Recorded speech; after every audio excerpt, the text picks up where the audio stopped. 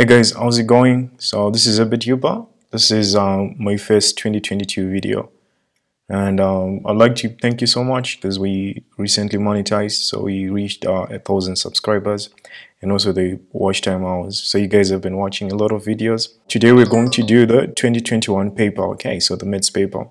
And what I'm going to do is I'm going to upload some of the videos on YouTube, but then I'm not going to upload all, okay? So if you want to access all the videos, then you have to go to the website primaEd.com, and then you'll be able to access all the videos, okay? So the first question, I actually have a study buddy here who's also doing MEDS just like you, so it'd be easy if anything is not understandable, okay? So the first question says express 30.098 correct to the nearest tenth.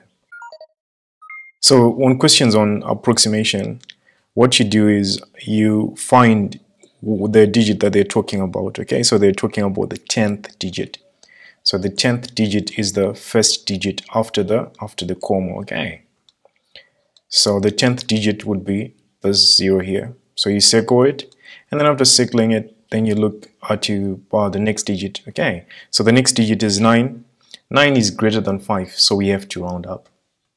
So we'd get 30.1, just like this, okay? So also the number of marks, they can be helpful, because if you see 1 mark, it means the steps there are very few steps to the answer, or the answer it's immediate, okay? So the B part asks us to to express the same number, but this time correct to 4 significant figures. When dealing with significant figures, what you do is you have to identify the first significant figure, okay? So in this case, the first significant figure, it's obvious, it's 3. And the first significant figure is the first non-zero digit in a number. If it was 0.098, the first non-zero digit would be 9. That would be the first significant figure. You want to change your number, you want to express it to 4 significant figures. So you'll be looking for the 4th significant figure. In decimals, all numbers, they are significant after all numbers after the first significant figure, they are significant. So this one will be the first, second, third, then 4th would be this one. Again, we're going to do what we did previously and then just circle, and then we will look to the next digit here. So the next digit is greater than 5, so we have to round up. But then this is 9 already, so if you round up, it becomes 10. And then you have to carry forward the 1 here. But then you have to put the 0 here as a placeholder. The reason for this, or how you can understand, because this one was a tricky question. Some students would write 30.1, but then that wouldn't be the answer, because 30.1 would have only 3 significant figures. You're supposed to have 4, so you have to put a placeholder here.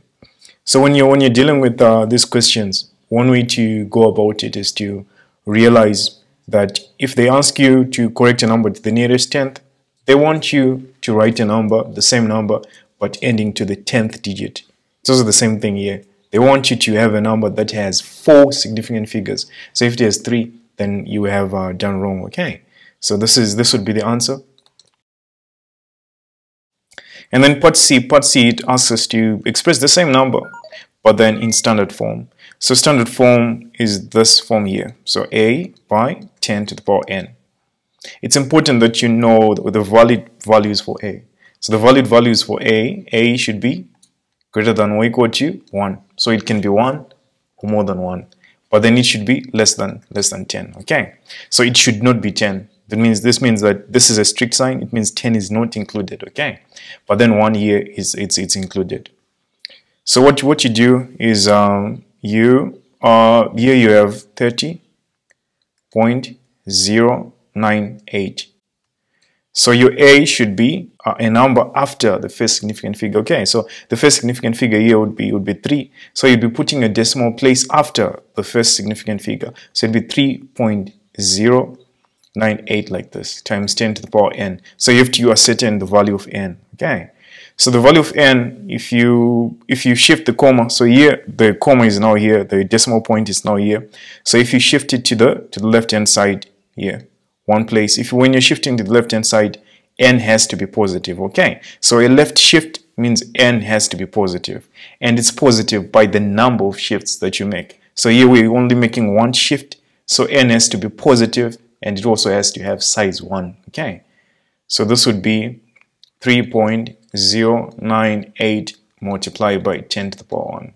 Okay. So this is how you change numbers to standard form. You're also supposed to know how to change standard form to ordinary form, and also addition and subtraction of numbers in standard form, and also multiplication and division. Okay, we can proceed to question 2. So question 2, it says express 4 and 2 over 3, so 4 and 2/3 as a recurring decimal. Okay, so you're asked to express this as a recurring decimal.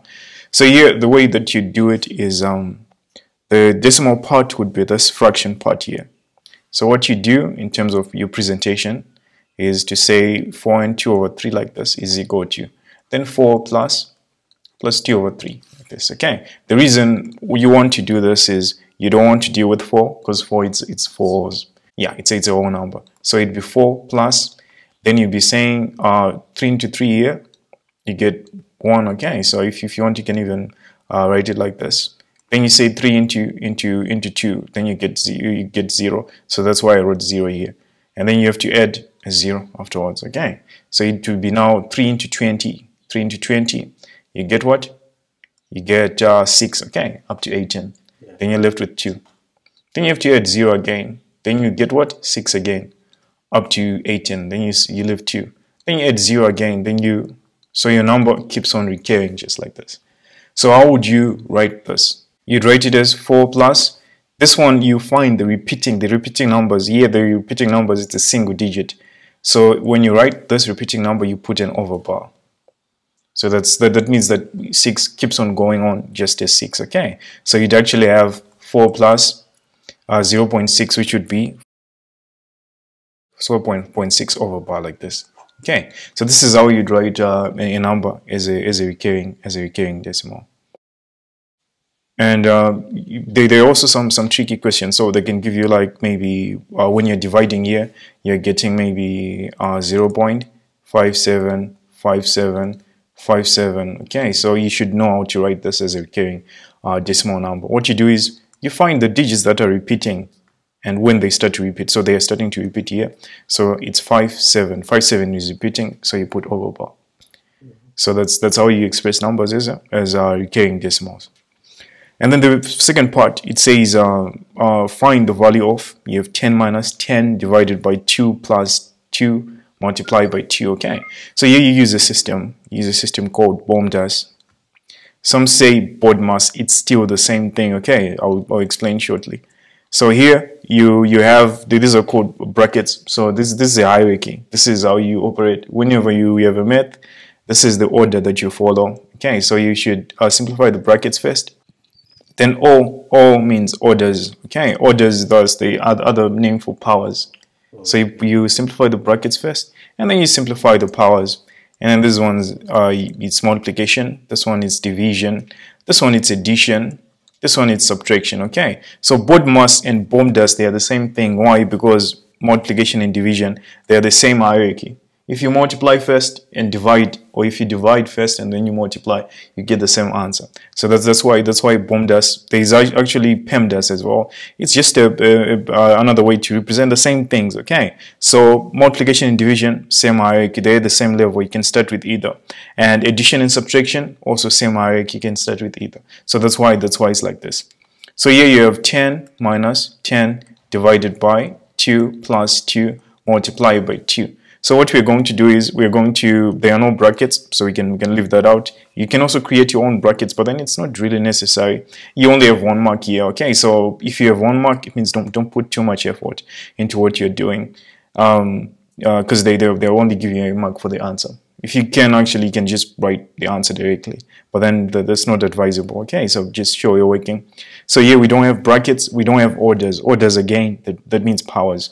But then we have multiplication. Multiplication is this one. So we're going to simplify that one first. Okay, so 4 plus, and this one it's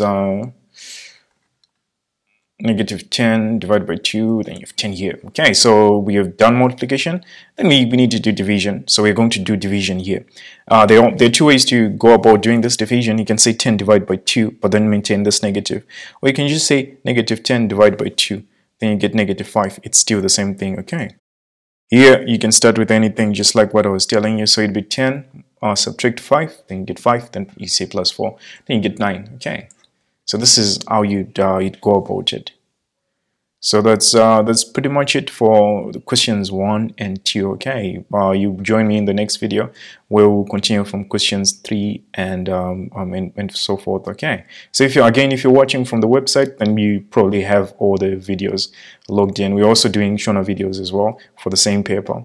So if you're watching from YouTube, then you may not have all the videos available. Okay, so thanks so much for watching. Make sure you like, share, and subscribe. Yuba out.